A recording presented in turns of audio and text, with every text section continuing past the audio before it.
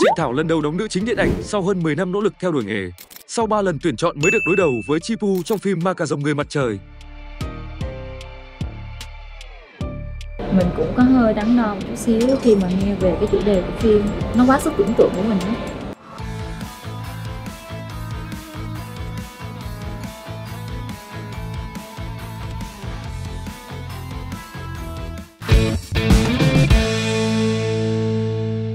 Sau hơn 10 năm làm nghề, Trịnh Thảo mới được nhận một vai nữ chính trong phim điện ảnh, đóng với Chi Pu, Thuận Nguyễn và Trần Ngọc Vàng. Nữ diễn viên chia sẻ rằng, khi nhận được kịch bản Người Mặt Trời, đọc lần đầu tiên cô đã thấy dạo dực trong người và đã khóc rất nhiều.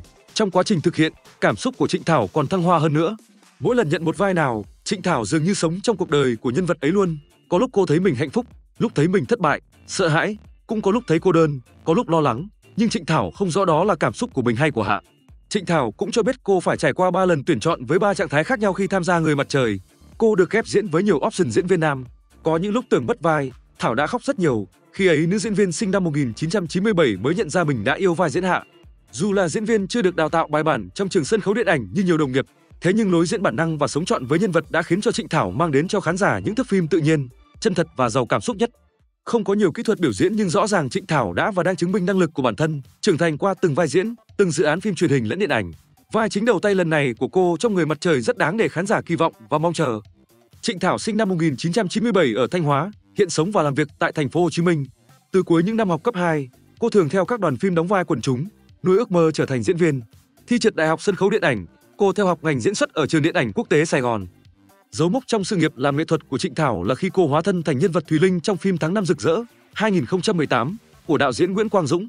Vai diễn giúp cô ghi dấu ấn trong lòng khán giả, mở ra nhiều cơ hội diễn xuất. Tiếp theo đó, Trịnh Thảo đóng nữ DJ cá tính, người cố tình mix lại nhạc khiến cho nhân vật Châu do Katy Nguyễn thủ vai phải diễn ballet cung phu trong Hồn Papa ra con gái. Nữ diễn viên cho biết trên màn ảnh, cô thường hóa thân nhân vật tính cách mạnh, khác biệt ngoài đời. Cô vốn trầm tính, nhẹ nhàng nên có biệt danh là Cỏ. Không có ngoại hình nổi bật nên Trịnh Thảo luôn tự nhủ bản thân phải nỗ lực học tập, trau dồi năng lực. Cô còn học thêm thanh nhạc, vũ đạo để bổ trợ diễn xuất. Hiện cô đóng phim đều đặn, thu nhập một phần gửi cho bố mẹ, phần để trang trải cuộc sống cá nhân.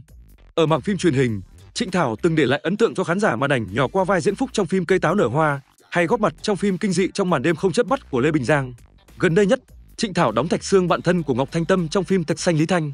Từ lối diễn xuất cho đến nhan sắc của nữ diễn viên sinh năm 1997 đều được nhận xét là thăng hạng hơn so với các dự án phim trước. Ở tuổi 26, Trịnh Thảo tập trung chăm chút về nhan sắc, hình thể và trau dồi các kỹ năng để theo đuổi đam mê của mình. Trên trang cá nhân, nữ diễn viên thường đăng những khoảnh khắc đời thường và nhận được nhiều lời khen của người hâm mộ. Cùng chờ đón vai diễn Nhật Hạ, vai chính đầu tay của Trịnh Thảo trong phim điện ảnh kinh dị Người Mặt Trời, được công chiếu trên màn ảnh rộng trong tháng 12 này.